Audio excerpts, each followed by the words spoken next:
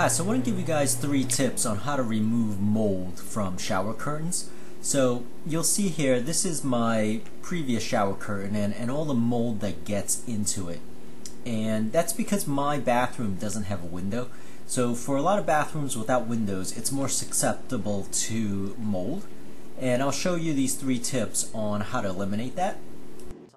So tip number 1 is to get a curved shower curtain rod. So what I have here is a straight rod and a curved shower curtain rod side by side, just for comparison. And you'll notice that the curved shower curtain rod gives a lot more clearance. So when you have a lot more clearance, what that does is it gives you more ventilation, and more ventilation prevents moisture. So you won't have that extra moisture trapped in the shower curtain liner. So let me just zoom in here and give you a better look. So you'll see here, this provides that extra foot of clearance.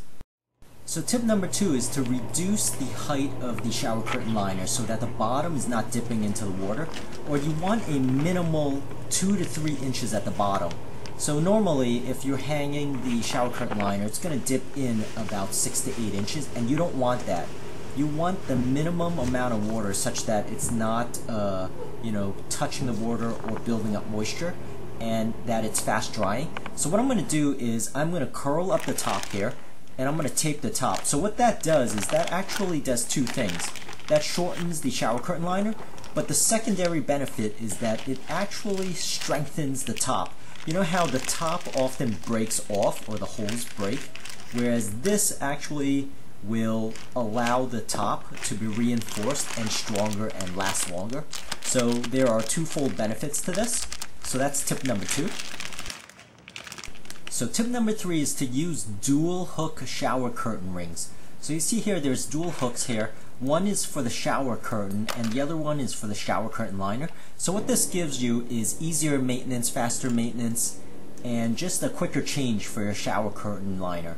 So you could do it more frequently without actually having to go through hooking the shower curtain and the shower curtain liner all in the one same side.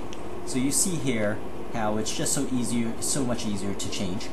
So I have the links to all 3 of these things in the description area of the video, and please buy through the links to support my channel, and I hope this helps, and please subscribe, and thank you for watching.